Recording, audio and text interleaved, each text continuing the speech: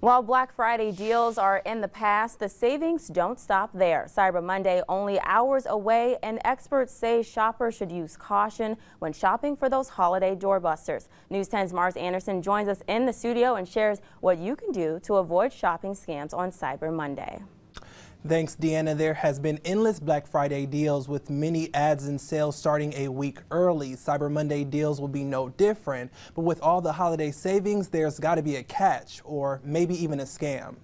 If it seems too good to be true, it probably is. Whether you're shopping online or in store, getting a great price on an item you want influences your purchase. Jeff Finley purchased a new smart TV with his family and says had it not been for the good price, he wouldn't have bought it. That's why I did it. Otherwise, I would have never done it if it wasn't such a good price. And while some hot ticket items may be priced to your budget, the Better Business Bureau says scammers are aware you're looking for a deal and are doing what it takes to get your money. Jamie Klein says she's dealt with fraud while shopping online, but because it's convenient, she still does it. The ease of being able to shop online, that's pretty nice, just sitting at home and doing that.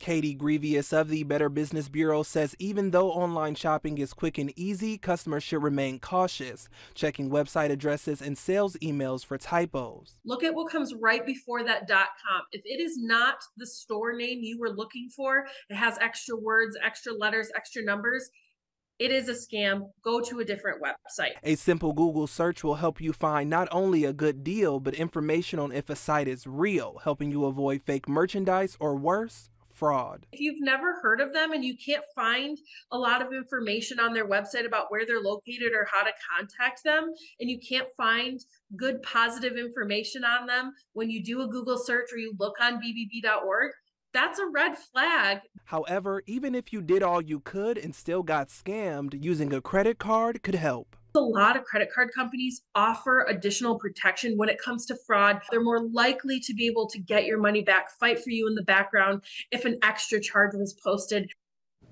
While scams are likely, the Better Business Bureau also recommends reading the fine print on your receipt for any holiday returns you might want to make, understanding your deadline on when you can return items and what kind of reimbursement you could receive. Deanna?